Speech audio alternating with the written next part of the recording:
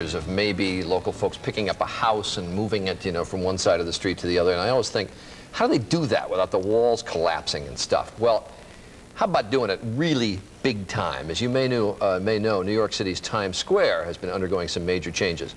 And there's plenty of new construction underway, but some old landmarks are also being preserved. Yay. Yesterday, the historic Empire Theater, it was one of the places that Abbott and Costello used to play here in New York. They moved it about 150 feet across the block. It weighs 7.4 million pounds. Wow, look at that. Wow. They picked it up. This is time-lapse photography, just under 5 hours as they moved the theater.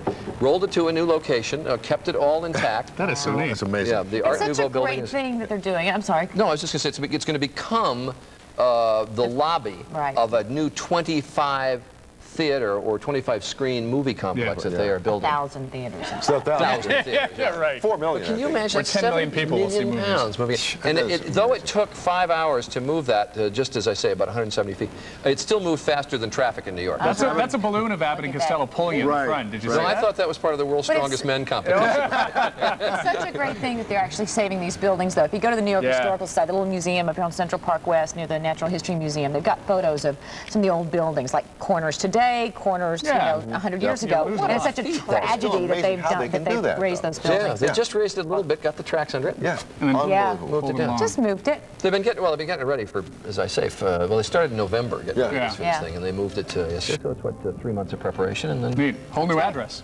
Bops down the block. Good Morning America continues. That's how they're going to move us, you know, next year.